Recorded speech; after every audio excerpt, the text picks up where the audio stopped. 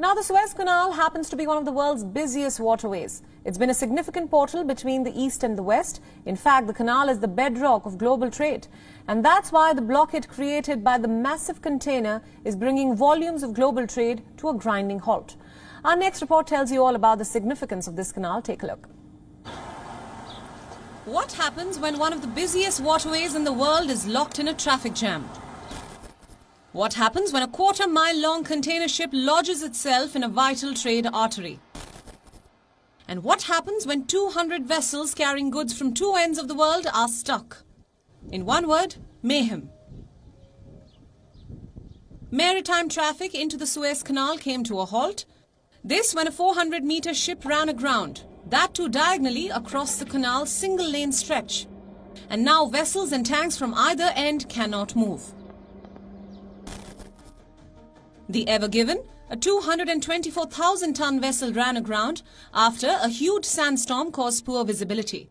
A massive operation is underway to free up the crucial trade route. As a result, shipping delays are expected. After all, this trade route connects Asia to Europe. Everything from crude oil to other goods are transported in big containers. About 1/10 of global trade passes through the Suez Canal. Over 150 years old and 193 kilometers long, the waterway has been modernized and expanded to accommodate heavy traffic.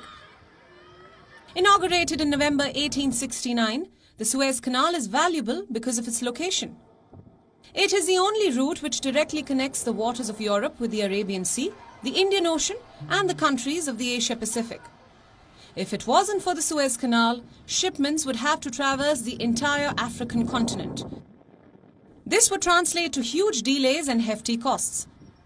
One reason why this current blockage is raising global alarm.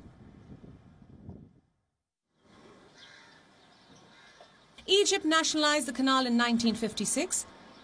The country established the state-owned Suez Canal Authority in charge of the waterway. The canal has been a casualty of war too.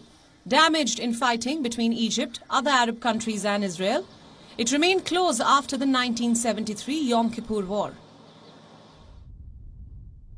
But the canal was reopened in June of 1975. So what happens now?